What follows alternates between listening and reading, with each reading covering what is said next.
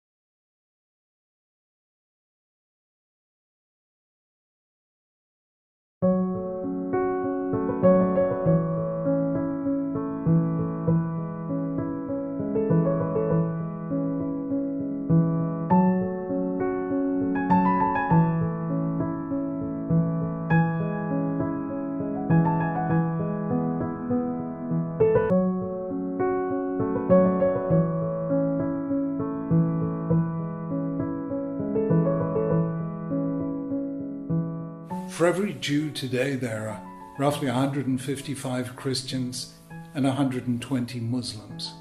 More than 3,000 years later, the words of Moses in Deuteronomy remain true.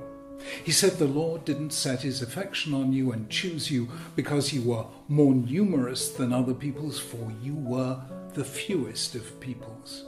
We were then, and we are now. So why did God choose this tiny people for so great a task? To be his witnesses in the world, the people who fought against the idols of the age in every age, the carriers of his message to humanity. Why are we so few? Why this dissonance between the greatness of the task and the smallest of the people charged with carrying it out? There's a strange passage in the Torah. In Exodus chapter 30, verse 12, it says, "When you take a census of the Israelites to count them, each one must pay the Lord a ransom for his life at the time he is counted. Then no mishap, no negef will come on them when you number them." The implication is unmistakable. It's dangerous to count Jews. Centuries later, King David ignored the warning and disaster struck the nation. So why is it dangerous to count Jews? Nations take censuses on the assumption that there's strength in numbers. The larger the people, the stronger it is. And that is why it's dangerous to count Jews. If Jews ever believed that their strength lay in numbers, we would give way, God forbid, to despair. In Israel, there were always a minor power surrounded by great empires.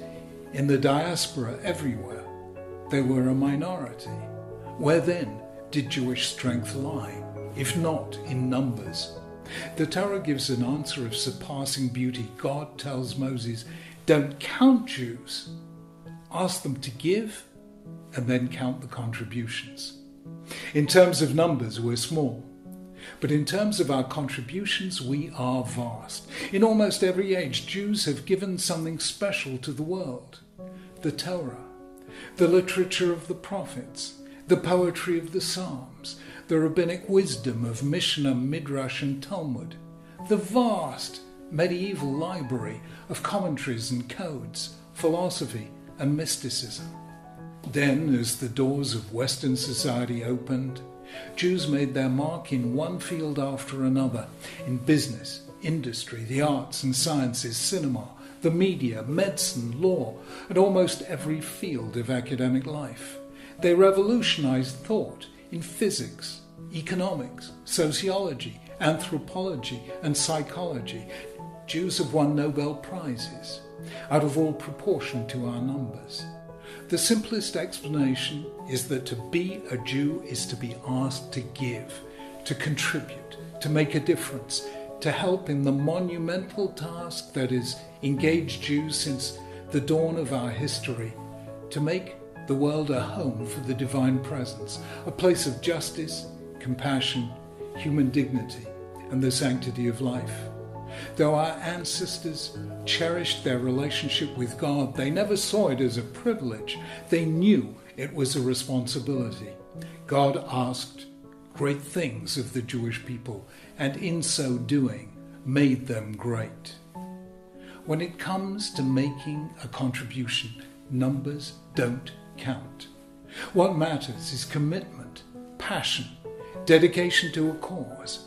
Precisely because we are so small as a people, every one of us counts. We each make a difference to the fate of Judaism and the Jewish people. Zechariah said it best, not by might nor by power, but by my Spirit, says the Almighty Lord.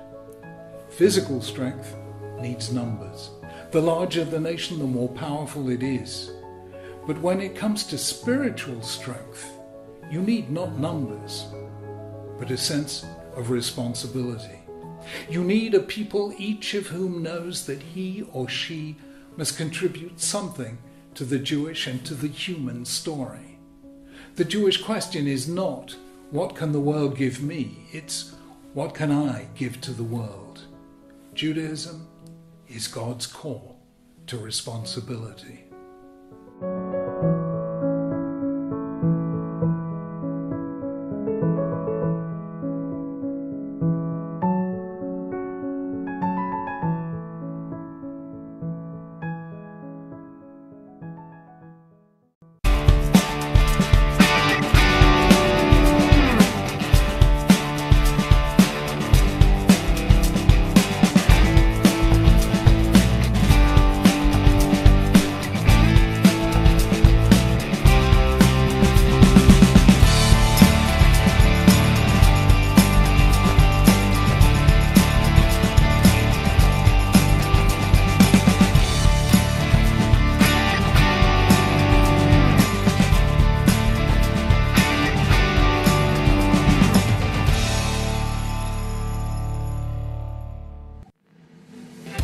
Good evening, everybody. We are back here with yet another installment, not only another installment, but our final installment to the 10 Steps to the New You program.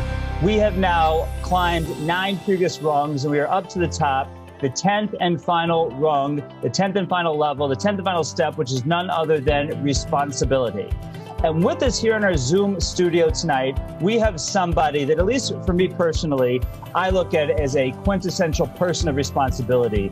He's been a mentor of mine for many years, and in many ways a mentor from afar, because in this digital world we can do that.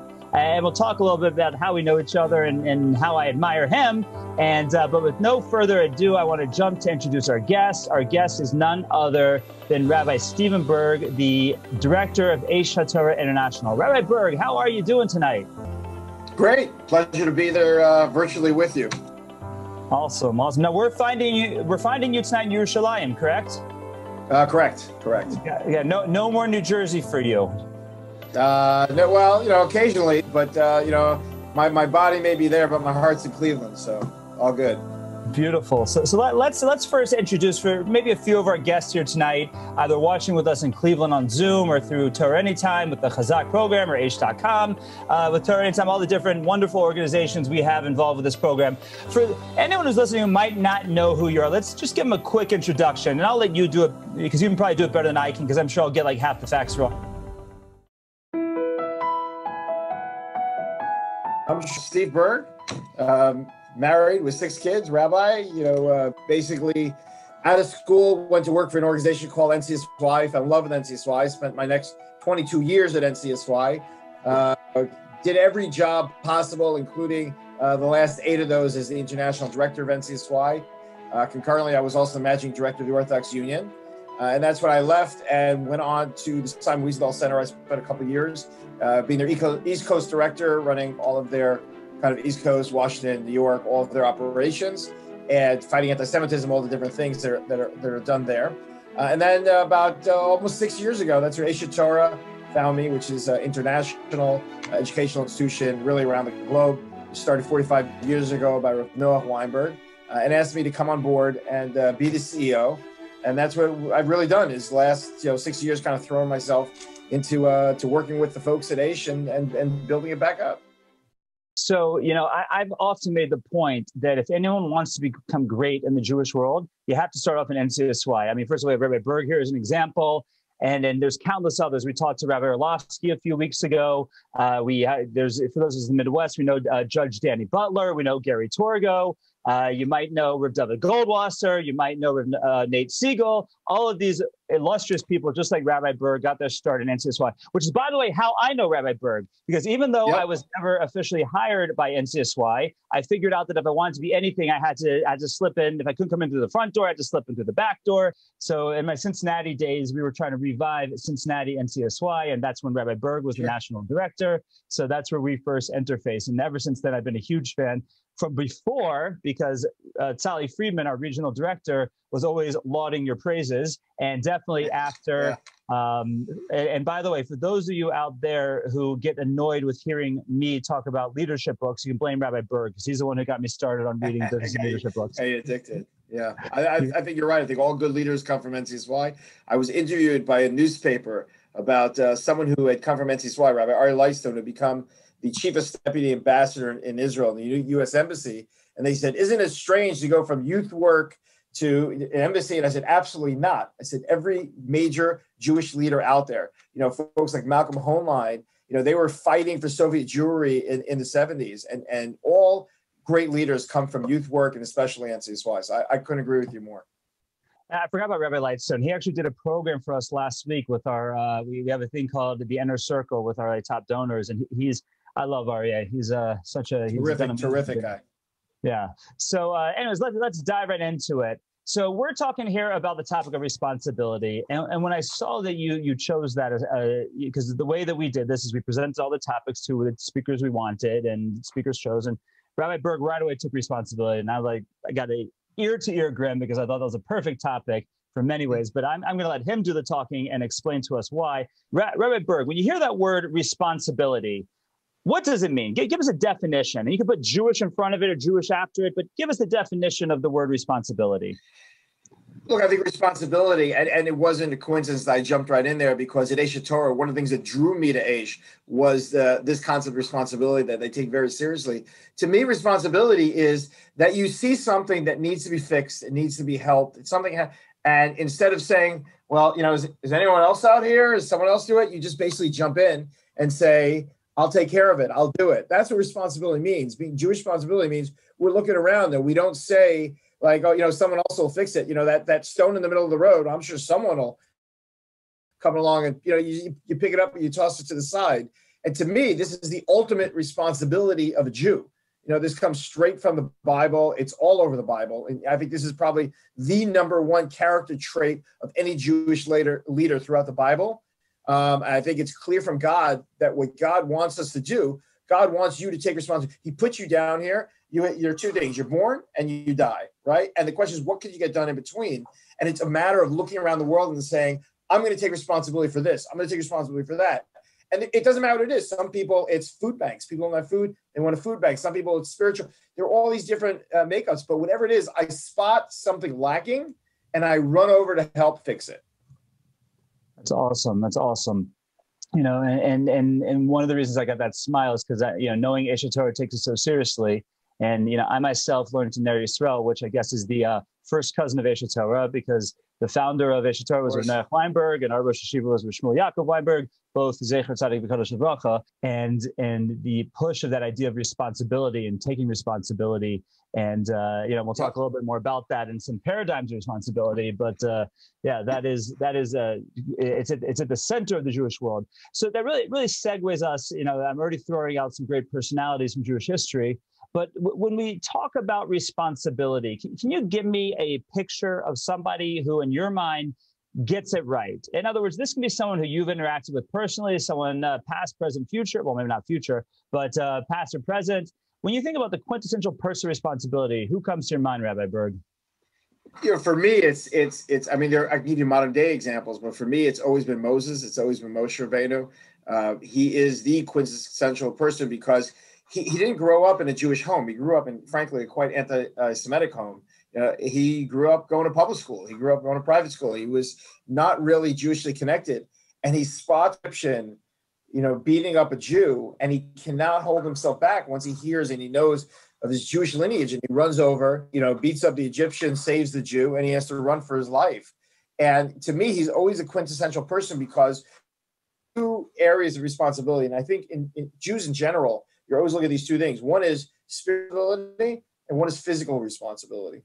And I always point out to people that Moses, right, was a person that gave us the Torah. Moses took spiritual responsibility for the Jewish people to be the conduit to God and to bring us to Torah, right? But he didn't only do that. He saved us from genocide in Egypt. In Egypt, they were killing babies, Jewish babies, right? So the same person that saved us spiritually also saved us physically. And I've always very much believed in that any Jewish leader, it can't just be one or the other. It's got to be together. Yes, we want Jews to be close to God and spiritually uplifted, but you can't ignore a Jewish pain anywhere in the world. You have to fight that as well. So that, to me, that's why I've always been this person that has always been able to kind of lock these two, both the physical and the spiritual.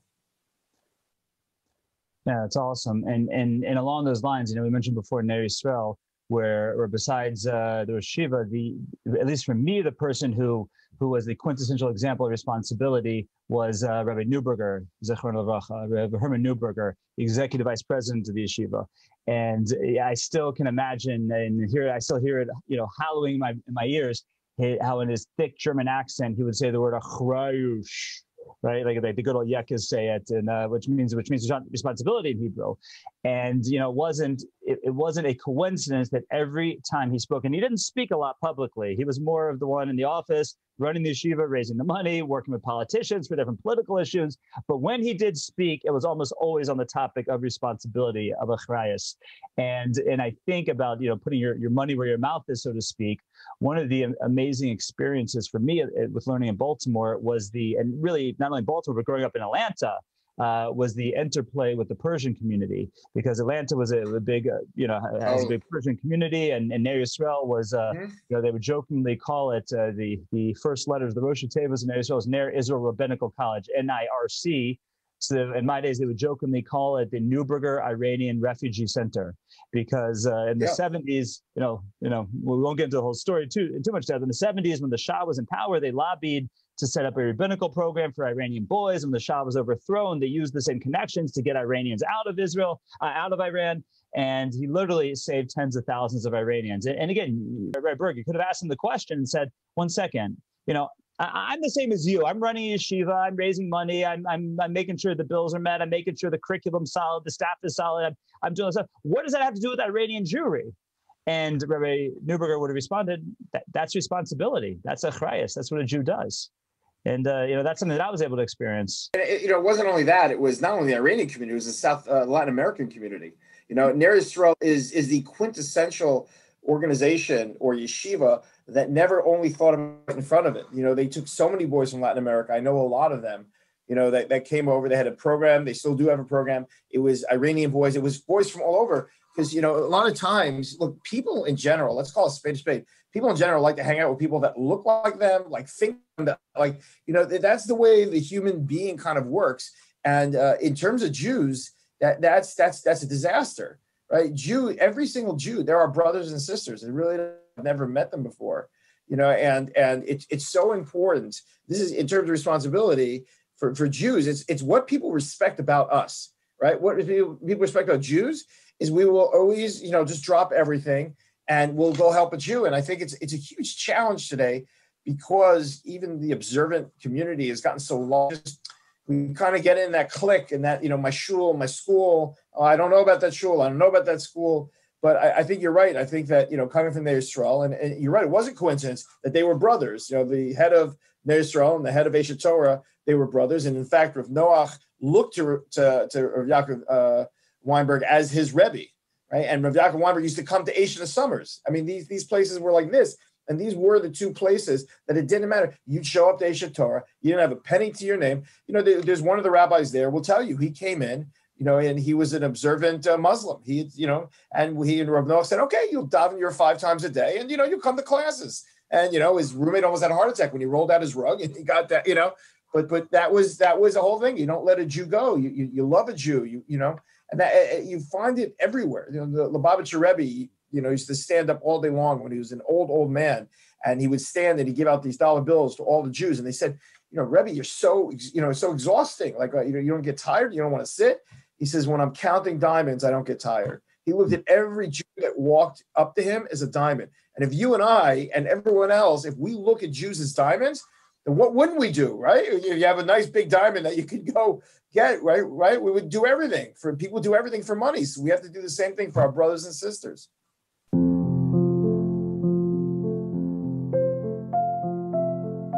I have to tell you that everywhere I've gone around the globe, and I literally have gone around the globe since I started, I have bumped into people that have been inspired by Eshet Torah, whether it be Discovery, the Yeshiva, the students of Eshet Torah.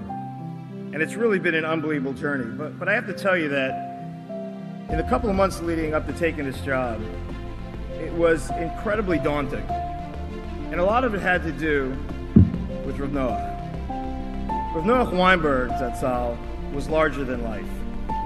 He was one of those leaders that comes along once in a generation. He built something. He not only built an institution, he built people. He instilled in them this incredible fire and passion in their heart to go out and to change the world. Not only was he worried about the Jewish world spiritually, but he was worried about it physically as well. He talked about radical Islam, helped to start so many institutions, Hasbara fellowships, honest reporting. Literally, the last Jewish leader I could think of like that was Moshe Rabbeinu, who not only helped us to get the Torah, but saved us from slavery. I spent 22 years in NCSY. My whole life was sending 2,000 teens every summer to Israel. I tried to think to myself, what was it that I was so passionate about? What was it that I felt that there was this need for kids to go to summer camp, to be in that environment? What was it? And that's when I realized an important principle. That the opposite of spirituality is not being spiritual. The opposite of spirituality is cynicism and sarcasm. Cynicism and sarcasm destroys everything. Every time you try to do something, like, nah, someone poo-poos you, you're scared of the way they look. I often thought that that's why in Shema we cover our eyes for 6 words, just so we should be able to focus and not think about what the person next to me thinks. And when I look at Eshet Torah, what Eshet Torah does is exactly that. It creates an environment where we can be proud of our Judaism. It creates an environment where learning Torah is an amazing experience. Where keeping Shabbos is spiritual, it's fun, it's passionate. When I walk into Eshet Torah and I walk through the building in Jerusalem, people cannot stop talking about God. We all believe in God in theory, but in Eshet Torah, because of Noah, it's more than a theory. He is sitting here on this stage. And when Rav Noach would say things like, we can fight the battle against assimilation and intermarriage and win the entire battle and bring every Jew back home. He believed it because if the Almighty, if God wants it to happen, it can happen. And that is what Aish Torah is about. It's about taking cynicism, sarcasm, and throwing out the window and focusing on God, and focusing on wisdom, and focusing on Torah, and focusing on growth. It is the type of place where as a Jew we can become passionate. And what Rav Noach did was he made everyone understand it didn't matter if you were a rabbi or a businessman. It didn't matter if you were a housewife or a lawyer. It just didn't matter. There is what for you to do. And we just need to figure that out. So many people in this room have taken that responsibility upon themselves. They have shouldered that burden. They understand that for the Jewish people, whether it be spiritually or physically, whether it be Jews that don't know Aleph Beis, to invite them to our table, to ask them to learn, or physically endangered anywhere around the world, for us to stand up. And so in our branches around the world, literally around the world, from South Africa to England to South America to North America, this is what is taught week in and week out. In our programs, Hasbro Fellowship, Project Inspire, and so many others, this is what's taught. Aish.com. These are the lessons. The world needs Aish Torah. The world needs a strong Aish Torah. And our vision is just to get stronger, is just to empower more people, is to create an army of Jews to go out there and fight for our spirituality and our physical health.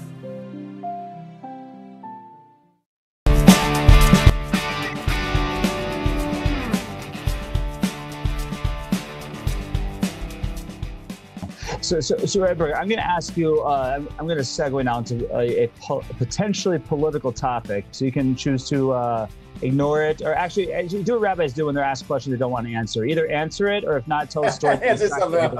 I'm easy. I'll answer anything I'm asked. I like to talk. So when we talk about the topic of responsibility, you know, we focus a lot on the Jewish needs, the Iranian Jewry, Russian Jewry, South American Jewry. We were talking to Rabbi Goldwicht a few weeks ago. In the midst of this pandemic, you at Aish have started Aish Israel to reach out to secular Israelis, which in and of itself is remarkable. And hopefully we'll get back there in a moment about how literally in these times you're starting new programs and new initiatives. But what is the responsibility of the Jew to the greater world, to the nations of the world, to the non-Jews of the world? And there's many worthy causes out there. What are your thoughts on that? Oh, I think we have a tremendous responsibility to the world at large. We were put down here. Let's call a spade a spade. God sent us here and said, you're going to be a light unto the nations. You're going to be moral. You're going to be ethical. And you need to basically show them how to do that. And we tried desperately. Sometimes we get kicked for it, but we've always been there. When I was at the Simon Wiesenthal Center, I always felt very strongly. I was friendly with a number of Rwandan refugees, people that had come out, people in the mid-90s. Right. We're not talking about the Holocaust so many years ago, right, which we always remember and we memorialize. But in the mid-90s, right, there were 800,000 Rwandans were killed in 3 months. Right. How could anyone, sit quietly and not speak up about that? And I talk about it a lot. And I think when I was at the Wiesenthal Center, that was one of the things I really learned, that a lot of different communities experience a lot of different pain. And we have to be very empathetic, and we have to be very sympathetic and very open. And I think that Israel has done a great job of, when there has been disasters around the world, sending aid. And, it's a small little country. I mean, there's the amount of people in Israel, the same amount of people that live in New York City, right? You're not talking about a huge population, but any time that something happens around the world, they always send people, because that's our nature. We're givers, right? Jews give. We like to give to other people. And so I consider myself very outspoken on causes that pertain to Jewish causes, but I think that it can't.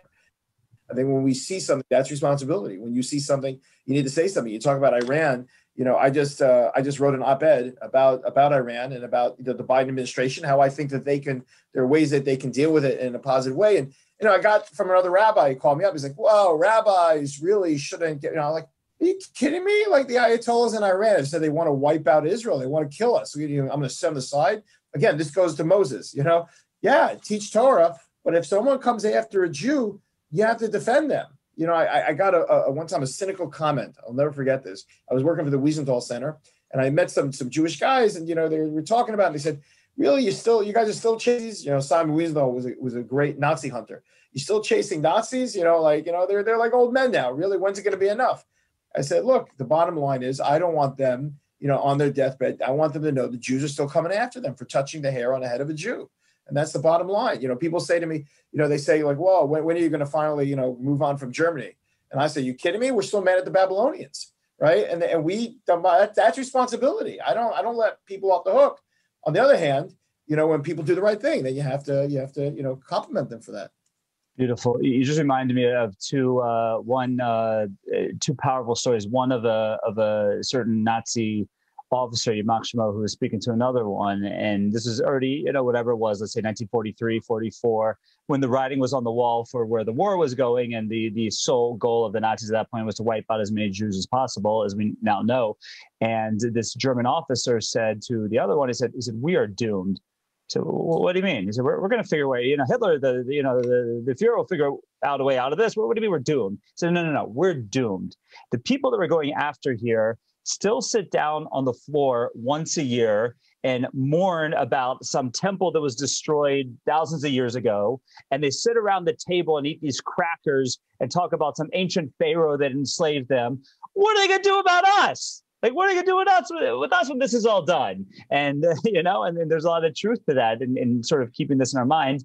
And the second thought I had when you mentioned Simon Wiesenthal, Zichron Livracha, that, probably his second most famous case took place here in Cleveland, was John Demjanjuk, right here, right down the street from us. It was right here in Cleveland. And I think it goes back to that idea of achrayus, of responsibility, of if somebody did terrible things, atrocious things, and there's things, this is not a Elul and a service make sure we're not talking about tshuva here and the ability to repent, not repent. We're not getting into that, but just the, taking responsibility for one's actions. That is another area of responsibility. And definitely from the individual onto the family, onto the greater community. That's another realm, so to speak, where responsibility plays in. So amazing ideas. And, I was just thinking along those lines that we did a program. We did a program here called The Rabbi and the Minister, where I had this was after the, after Memorial Day, which was Shavuos for us, but Memorial Day when the whole George Floyd situation happened here in America. And everyone's trying to wrap their heads around that and what it meant and other injustices and what was right, what was wrong. So a Black minister friend of mine and I got on a Zoom and did a program together. And here's the idea I said. I said to him, Eric, I don't know what I as a rabbi need to be doing right now for, to make this world better vis-a-vis this issue of racial intolerance in America. But to sit here and do nothing, that for sure I'm not going to do. So therefore, we're going to have this conversation. We're going to maybe try and figure out some calls to action over here. And that's, I think, what is challenging a lot of times is we don't know. We might feel that we need to take responsibility, but we don't know what to do. So what would you say to such a person? They want to be more responsible, let's say, or community-minded, or more focused on these things of responsibility. But they say, well, I'm little me. What am I going to do? What I'm going to have to notice every little thing and run out. And, it's like I was sitting there when I was a kid and they put Smokey the Bear on TV and they said, only you can prevent forest fires. And I said, me? And like I'm out the door every night with buckets of water. My mother says, what are you doing? I said, I'm going to prevent forest fires, right? But seriously, what do you say to someone who comes to you and says, I want to be a more responsible person? It's like the old joke where a man says, in his family, he makes the big decisions and his wife makes the small decisions. He makes the big decisions, meaning like, should America have good relations with China? And all the big conversations. His wife, she makes the small decisions, everything to do with the family, everything to do with the house, everything, And I think that, we get so caught up in the big. We're missing what's right in front of us. And I always tell people, look around you. Look around you. There are those issues of homelessness, there's issues of hunger, there's issues of schools. There's so many issues. If someone wants to start taking responsibility, just start to take something small. Start to take something small, see something that needs to be changed and stuff. Everything becomes, that the issues of Iran and America and stuff like that. Okay, there are definitely leaders that need to write op-eds and be involved and have conversations. But for most people, that's not really what we don't like to talk about. That's the problem. And it's like they talk about in business, a lot of times when you have like a mission, you're trying to get things done, the shiny object distracts. It's true. These are the shiny objects. But really, taking responsibility is about what is there right in front of us. What can I change? What can I do? What's going on in the community? Talk to rabbis, talk to elected officials, talk to, what can I do to help and change things? And then sometimes it's remarkable, the things, I could tell you, you mentioned before about some of the protests, when I went to the Sun Wiesenthal Center, I remember I went to a meeting of the NAACP in Manhattan. And it was very moving to kind of be there and be with other people and just kind of show up and talk to them. Just the fact my presence was so moving. And I'll tell you a story. When I first went to the Wiesenthal Center, there was a weekend. It's the Black Asian Latino Caucus weekend in Albany. So I went up there on Sunday and they had a big dinner, 2,000 people.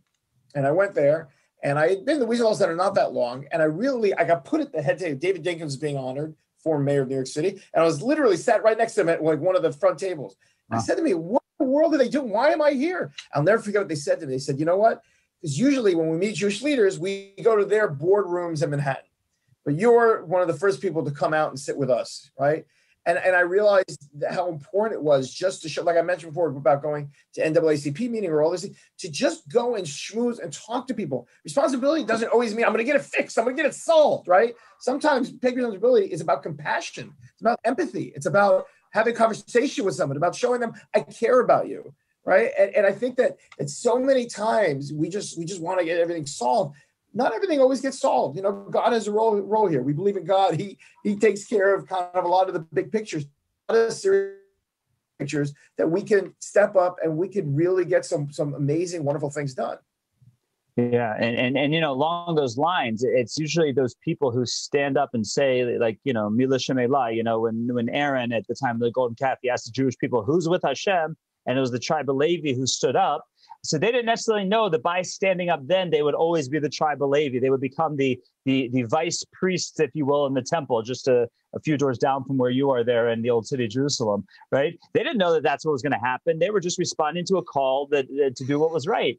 And, we mentioned before a mutual friend, Rabbi Ari Lightstone, and how he ends up being, if you look at the J-Post, most influential Jews of 2020, I think he was 19 or number 19 or number 20, which is a chutzpah. He should have been number 1 with David Friedman and with Avi Berkowitz, but whatever, we'll talk about that another time. But how did he get to be the chief of staff of the Israeli ambassador's office in Jerusalem and be one of the architects of the Abraham Accords and all these amazing things that he did? You know what happened? You know the story, but we're going to tell it. We're going to tell it right now for everyone who doesn't know the story.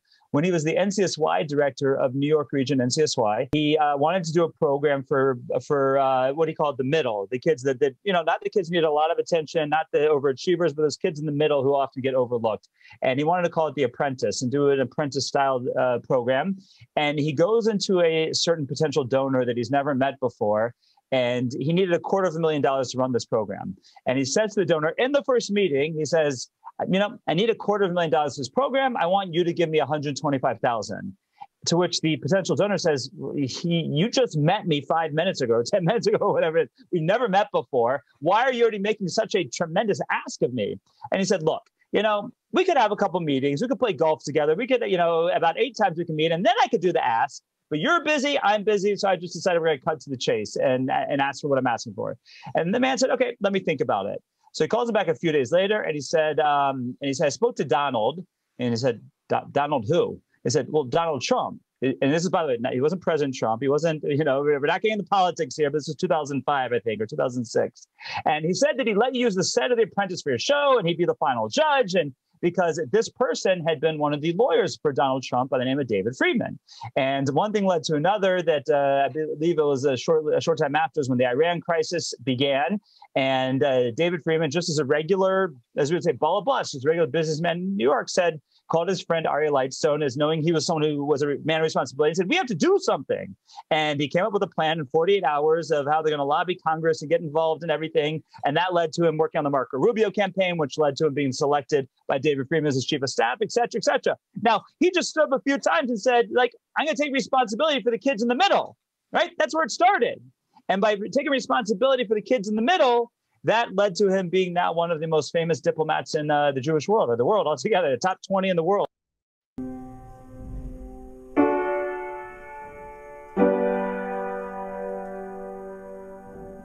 Imagine there's a future, love and peace to share, so much to live and strive for, a world where we all care. Imagine there's some people that will show us all the way.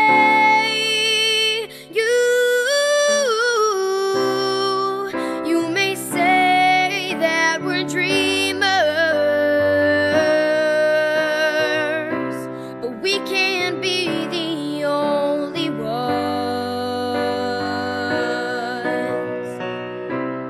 And see as why we'll keep on striving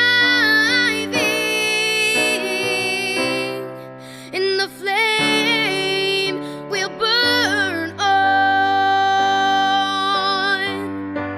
Imagine all the passion filled with love and song,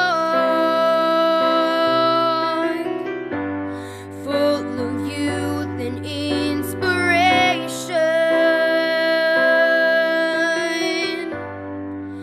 a world where we all belong. Imagine all our children united all as one.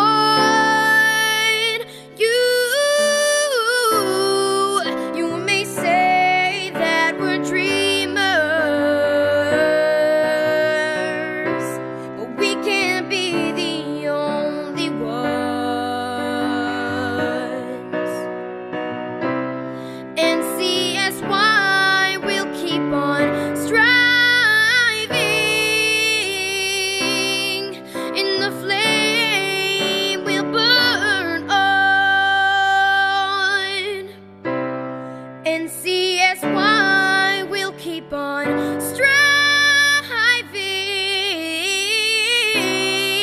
in the flame we'll burn on.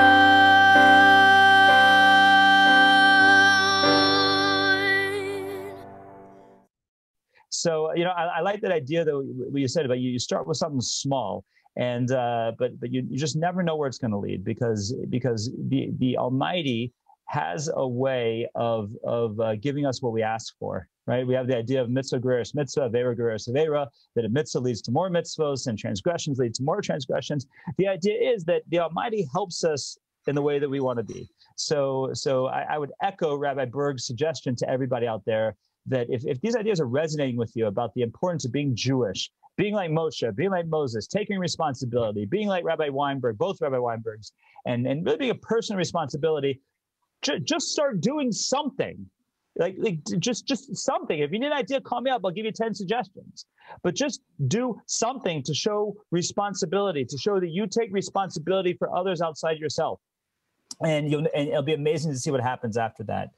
I'll throw another corollary idea before we go into the next question, Rabbi Burg, is that that there's again just a few feet from where you are right now, when the Beis Hamikdash, when the Holy Temple stood, there was the Holy of Holies, the Kodesh Kodashim, which was only utilized once a year on Yom Kippur by one person, by the high priest. And when he would come out of that place one time a year on Yom Kippur, the one person, the high priest, he would say a number of prayers, and we say them now on Yom Kippur. We echo them on Yom Kippur and say the same prayers, or say that these are the prayers that he said. And you'll notice it's fascinating because there's an order to the prayers of how he goes, and it's like concentric circles. He first prays for himself, Then he prays for his family. Then he prays for the kahuna, for all the other kohanim. And then he prays for the Jewish people and then for the world. And I once heard a fascinating idea that if you really want to affect change, somehow that's what you have to, that's your perspective. You have to make sure your core is solid, yourself, and then your family is solid, and then your community is solid. And that's how you affect change. You can do it through these concentric circles that have a ripple effect going out from the center to affect those in the broader circle, so to speak. So, Rabbi Burg, if I was to give you a gigantic billboard, it can be in the old city of Jerusalem where you are, it can be here on Cedar Road in Cleveland, and you had to use this billboard to help encourage people to be more responsible, right? But to take on responsibility in a more serious way. What would you put on that billboard? I'll tell you what I put on the billboard, and then I'll explain it, because this is kind of like my life, this is the way I've lived my life, frankly. I would put on there, if not you, who? I think those 4 words, if not you, who? Because so many times we're just thinking of like, oh, someone else can do this, someone else can do it. I've tried to, in my life, take jobs that I knew no one else could really do. And, you know, if you look at my career, I never really, it's funny, like I've never really been engaged in these search committees with a couple different candidates, because almost every job I took, no one else wanted. You know, they were rebuilding jobs. They were jobs where we had to reform. There were issues that things fell apart. And so therefore, I've always kind of looked at it like, can someone else do this? If someone else can do this, then I'm good. Let them go ahead and do this. I don't need to jockey to be the one to do whatever that thing is. You know, God gives every single person skills. Some of us are better speakers. Some of us are better writers. Some of us are better. You know, we have this conversation all the time in Jerusalem. You know, we get all kinds of different students. And sometimes you'll see a student like, oh, he's not so cool. He's this, he's that. He has trouble looking in the eye when he speaks to you. He's not right. And then all of a sudden, this guy in today's world becomes an incredible blogger, right? He could get his message out all over the place, you know? And so what we think is always like the typical kind of hero, responsible leader, you know, like in Disney speak with like a cape and a real, you know, that's not always who the hero is. And I think that's really, you know, if not you, who, meaning like, you know, you got to do what no one else can do. That's real responsibility. There are different forms of responsibility, by the way. You know, you get involved in a tzedakah drive, this, that. That's great. That's taking responsibility. You want to take on serious responsibility for the Almighty, then you identify what really, if I don't get this done, it's not going to get done. That's, to me, like the highest level of responsibility. And frankly, you know, as you know, we keep giving example after example, you know, go through the Bible. This is what happens over and over again, you know, and I always talk about the beginning of the Bible with Adam and Eve, right? What happens, right? Everyone knows the story, right? The snake gets Eve to eat the apple. She gets Adam. God shows up and says to Adam, what's going on here? He says, she made me do it. Goes to Eve, what he made, literally right out of the gate, right? And what about their kids, Cain and Abel, right? Cain, where's Abel, right? What does he say to God? Am I my brother's keeper, right? Am I my brother's keeper? And I always thought about this, that these 3 words, this could also be another slogan, you know, on your billboard, right? You know, it's basically, am I my brother's keeper? Really, all God wanted was him to reverse 3 letters. I am my brother's keeper. That's all it had to be. And therefore, until you hit Abraham, there example after example, we don't have time today, but we can go through the entire Bible, where basically God wants people to take responsibility. And he wants you to take responsibility for things that if you don't do it, no one else can get it done. That's the highest level. So again, the billboards, you know, that's what it's all about. It's just this shining a light on me and looking in the mirror and being honest with myself, right? Being honest with myself. So many times we're dishonest about what we do. I do this, I do the whole thing. Like, go out there and do, and there's also sacrifice involved. You know, you mentioned Ari Lightstone, who we're both very good friends with, who became the deputy ambassador, U.S. ambassador in Israel. What people don't know about this story is right before he was offered the job, he bought a house in the 5 towns. Okay, he bought a house, he had a house, he invested a lot of money, and he just kind of moved in his house, and then he had to make a decision, right? And so that's sacrifice. There is sacrifice. Take responsibility will always entail sacrifice. It's not always so sweet and, you know, like, oh, I volunteered here and I volunteered there and you know, all these different pieces. There's always sacrifice is always connected to responsibility, and you have to be willing to give something up if you really want to do it in its fullest sense. I'll sing the praises of our guest here tonight. That this is in many ways why, as I mentioned, why I don't have the opportunity to talk to Rabbi Burg every day or week or every month, and maybe even a few times a year, usually through text or LinkedIn or whatever it is. But one of the reasons that I look up to him and look to him as one of my mentors in this regard is because he is somebody who practices exactly what we're talking about tonight. Because as we said, he's sitting there in Yerushalayim right now. He has 6 children. He took his whole life in New Jersey, which was a wonderful life, and said, there's an amazing organization out there that's done amazing things for Klal Yisrael called Eish Torah, and they need a new leader at the helm because since Reb Noach had passed away, whatever. We'll say there's a vacuum. We won't get into it now. There's a need for a strong leader at the top to really be the leader. And he answered the call that Hillel Zaken, the great Hillel, says in Pirkei Avos, "But makom she'ein nashim," and in a place where there are no men, is shtadel yosish, try to be a man. And then one of the ways that idea was transmitted to me, as we talked about before, Rabbi Burg's responsible for getting me hooked on business books, but the Rebbe of business books, of organizational leadership, Jim Collins, the way that he says it in Good to Great, and then repeats in all his other books and just with different words so he can sell more books. But the way he says it in Good to Great is, by the way, BE 2.0 is included in that. I read it. It's great. It's great. BE 2.0 is the ultimate chazara of Kol Kisvei Jim Collins, if you want, but it's a review. So the way that Jim Collins says this in Good to Great is he talks about the idea of a level 5 leader, which he talks about that's his top level leader, and the level 5 leader, when in the decision between using a window or a mirror, he will use a window and a mirror properly. What will he use a window for? When it comes to giving honor. In other words, when something good happens in the company, he's always saying it was because of that person, it was because of that person, it was because of my team had nothing to do with it. But when it comes to a problem, that's when he uses the mirror. Right? In other words, if there's a problem, he right away says, it's me, it's for me to fix, it's for me to jump into. And that's the definition of a top-level leader. I think that's what Hillel Zaken meant when he said, strive to be a man, and all these wonderful examples that what it means to be a Jew is to, when there's a problem, you look in the mirror and see, what can I do about it? When there's honor to be bestowed, you can look out the window at that point. But when you're trying to fix a problem, look in the mirror and say, what can I do about this? So that's right along the lines of what you're saying. So Rabbi Burg, I want to first of all, you've been so generous with your time. I know it's getting very late over there in Yerushalayim, although seeing as you're leading an international organization, you probably have no clock. Coming from Atlanta, Rav Emanuel Feldman Shlita was the Rav for many years. He wrote a book called Shul Without a Clock. I think being the head of an international organization, you're just the person without a clock. So, but before we wrap it up, any parting words or thoughts on this topic or anything else?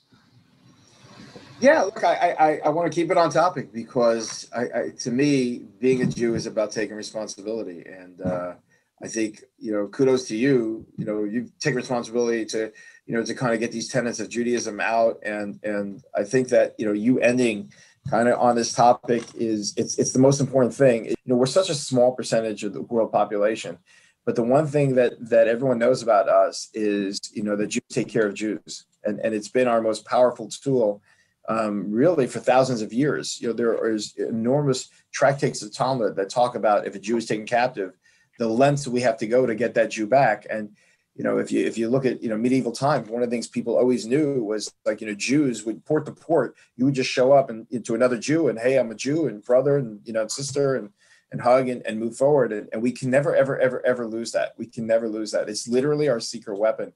And I think that when people lose that bonding and connection and family, and that really comes through, number one, is a connection with the Almighty. I think without that connection, Almighty, we're nothing to each other. And frankly, the Almighty gave us the Torah, the words of Torah, to explore, to understand. It's what builds us up, what connects us to each other.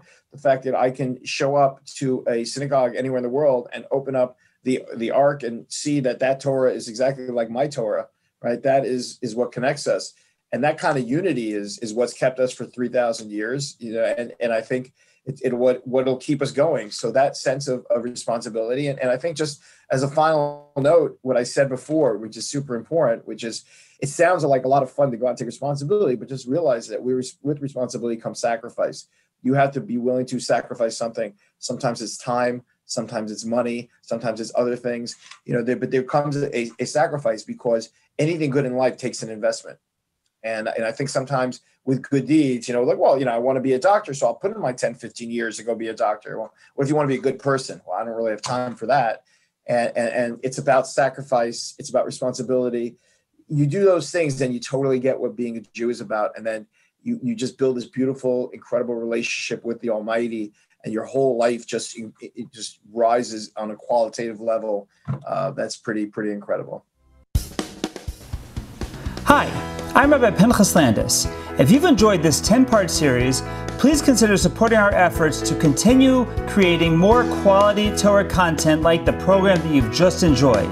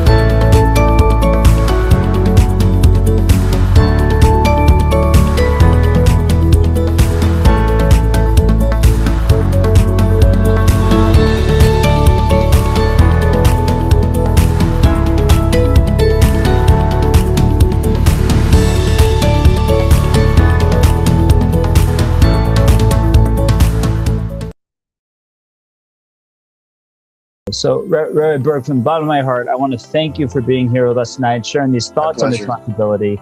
If you like what you heard, I know I did. I know I was inspired, but I know where to find Rabbi Burg, and you don't necessarily do. You don't necessarily yet, but you can find him on h.com. You can find him on LinkedIn. He's very accessible on LinkedIn. You can find him on TorahAnytime.com. Is there any other place where a person should reach out to if they want to connect with you, Rabbi Burg? I'm easy. My email address is sburg@h.com, sburg@h.com. My cell phone number is 646-830-0872. WhatsApp is the best way to get me. Feel free to contact me anytime. Awesome. And by the way, he means it, because when my son and I were in Yerushalayim a few years ago, we wanted to get the view from the top of the Aish Center, Aish World Center. Right, Burg hooked us up. We got a great tour, got right to the top.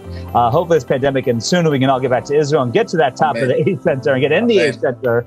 And we look forward to seeing you in Yerushalayim. We look forward to celebrating this concept of Jewish responsibility to hopefully make the Jewish people an even stronger nation. Thank you for being with us tonight, and thank you to Rabbi Burg. My pleasure. Thank you.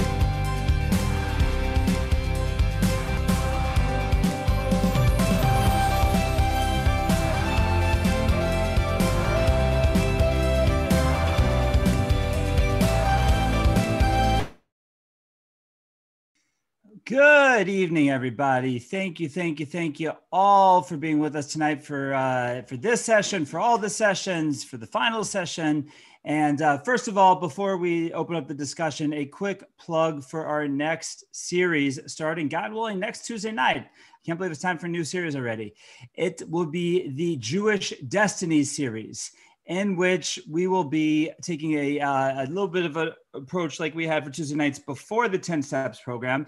And that is, we are going to be focusing on Jewish history. We'll start next week with 5,781 years ago, talking about creation. And we're going to move laterally throughout Jewish history until we get to modern times. So that's going to be the Jewish Destiny series starting next Tuesday night. If you like this format that we had with the interview with special guests, the interview programs, we're going to have a new program called Coffee Talk that will start in May. Coffee Talk will not necessarily be on a weeknight. We're going to have it at different times in the calendar based on when our guests are available. Sometimes it'll be a lunch break program. Sometimes it'll be a night program, but not on Tuesday nights. So that will be keeping the format of the sort of the interview guest format. That's Coffee Talk coming to you in May. The Jewish Destiny series starts next Tuesday night. Stay tuned for both of these programs. They're going to be awesome. I want to expound on just two things that we touched on in that discussion, really two stories. One is the story of Rabbi Neuberger, which we went through very quickly, but for me, it's such an inspiring story. So I wanted to delve into that just a bit deeper before we open up the floor. And that is, Rabbi Neuberger was the executive vice president of my yeshiva for the better part of, 60 years. I think he came to the yeshiva as a refugee from Shanghai. He was of those Jews who fled Eastern Europe to go to Shanghai, spent the days in Shanghai during the war, came to America after the war, came to Baltimore, helped to start my yeshiva, and was there until he passed away in, I believe, 2005. So from 1945 to 2005, for those 60 years, he ran the yeshiva. Now, they tell the story about him that in the 1940s, when he came as a 20-something-year-old single boy, a German refugee via Shanghai to America, how he had a telephone installed in his dorm room because he started right away with that concept of responsibility, of taking care of things for the yeshiva. Now, when he had a telephone installed in his dorm room in 1945 or 1946 or 47, whatever it was, most people didn't have telephones in their houses yet. And here he got a telephone put into his dorm room so he could get things taken care of for the yeshiva. So that just shows from a very young age that sense of responsibility for the Jewish people. But I always was so inspired by what he did for the Iranian community, for the Persian community. Because, we take it for granted sometimes that Jewish institutions end up being a bit of a smorgasbord, end up being a melting pot with different cultures coming together. And quite often what happens in institutions is whatever the culture is of the institution, that's the culture that's followed for the student body. So like in our yeshiva, in our rabbinical schools, it was a, mainstream Lithuanian style Ashkenazi yeshiva. And therefore the customs of the yeshiva were mainstream Lithuanian Ashkenazi. That's what was done. That's what was followed. But when this program started for the Persian boys, Rabbi Neuberger was insistent that they should have their own program, meaning that for the classes, for the education, for all the learning, that should be together with the yeshiva. But for all the davening and the prayers, that they should have their own customs, which is very unheard of, because usually in yeshivas, they're very big on having everybody praying together, 500, 600, 700 people praying together every day. But Rabbi Neuberger wanted the Iranian culture, the Persian culture, to be preserved for these boys. And the whole situation came from such a sense of responsibility that the Shah, when the Shah was in power, the Shah was a pro-Western, anti-radical Islam leader, if you don't know Persian history. And what he did when he was the leader of Iran is he made many religious practices and institutions illegal. And one of the things that initially fell under that was yeshivas, that yeshivas were included as radical religious institutions, and they became illegal. Now, Rabbi Neuberger and others lobbied the Shah to allow yeshivas to exist in Iran. And that's where the whole program started. They would take the Iranian boys out of Iran, educate them in Baltimore. And the plan was to send them back to Iran to educate Iranian Jewry. Well, in 78, in the Iranian Revolution, when the Shah was overthrown, the Ayatollah Khamenei and the radical Islamists that are now in power came to power, those channels he used to be able to get as many Iranians out of Iran as he could. Men, women, children, not only students for the yeshiva, anyone he could get out of Iran. He was so focused on that.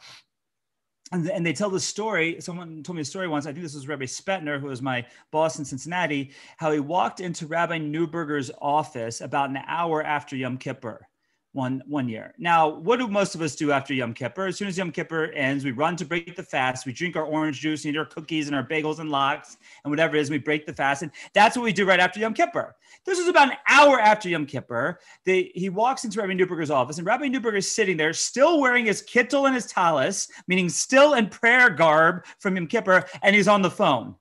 So in other words, the second Yom Kippur ends, when most of us are running to eat our bagels and lox, he was running to the phone to work on whatever the next so to speak, shipment of Iranian boys and girls and grandparents was going to be. That's what he was focused on. I assume that at some point he broke his fast, but that's what he was running to do right after Yom Kippur.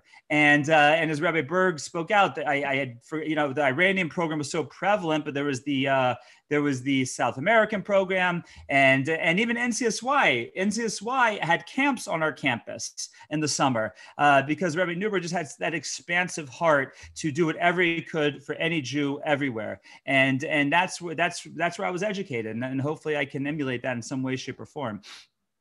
I want to jump now to Rabbi Burg, and I'm going to pick on him a bit. I didn't want to do this when he was still on the call, but there's something that's absolutely inspiring about him.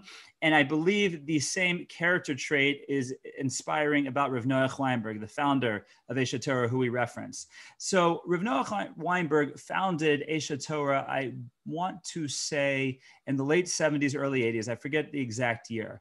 But what they often don't tell you, unless you read his biography, is that Aish Torah was, I believe, somewhere between the 5th and 10th institution he started. In other words, before he started Aish Torah, he, so to speak, we could say he failed more than 5 times in starting an institution. Now, for anyone who ever reads the leadership books, there's no such thing as failing, right? There's not wins and losses. There's wins and learning experiences. But Rav Noach Weinberg took that lesson to the nth degree and never stopped until he got it right with Aish Torah. And not only that, but somewhere in the process, he did have an institution called Shema Yisrael, which ended up becoming Or Sameach, where I also studied, which is in and of itself a huge institution. And there was a disagreement at the top between him and the other founders, and he was basically asked to leave.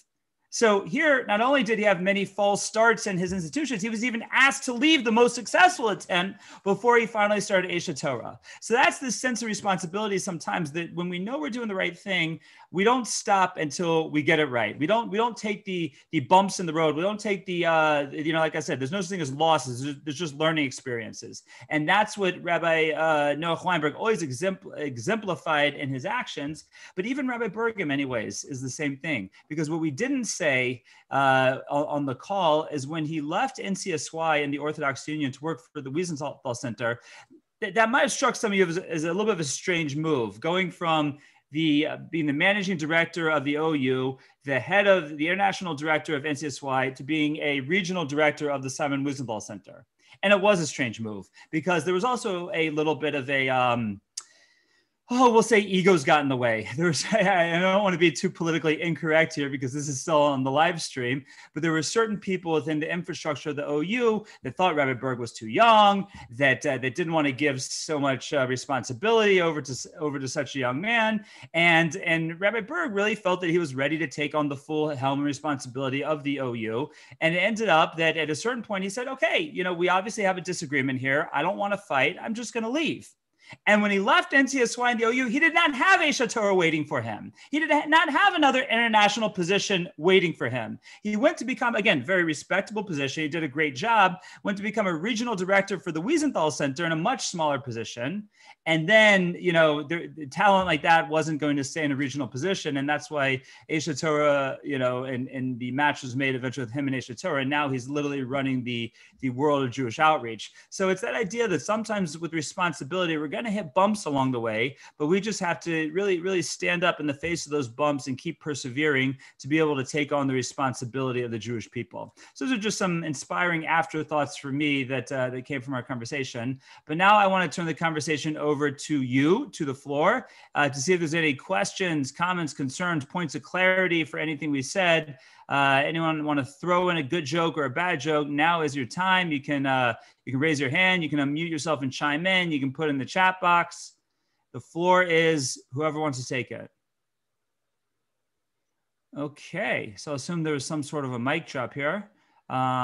If there are no questions on this, I will again encourage you all to join us next week for the Jewish Destiny series, starting off next Tuesday night at 8 p.m. It'll once again be on Zoom format and live stream to social media platforms. And if you have any feedback for us, by the way, on the website, we've posted feedback surveys for each of the talks, but you don't have to fill out the survey. You can just email myself or Nomi or text us and give us your feedback on this program and give us feedback on what you want to see for future programs, because this is all about you, our dedicated people who are here week in and week out. And we want to keep giving you what you want to hear. So I want to thank you all for participating in this amazing series. A tremendous yasher kayach to my wife, Nomi, who really, it was all her. The whole concept was hers. She does all our post-production. And, I just stand here and smile and run my mouth. But she really made this happen. And I want to once again thank our amazing sponsors, David and Hetty Adler, who sponsored this series for us. And we just look forward to more great opportunities together. So I want to thank you all. Wish you a Chag Kosher Sameach, and we'll look forward to seeing you next week for the next series. Thank you, Rabbi. Thank you. Thank you.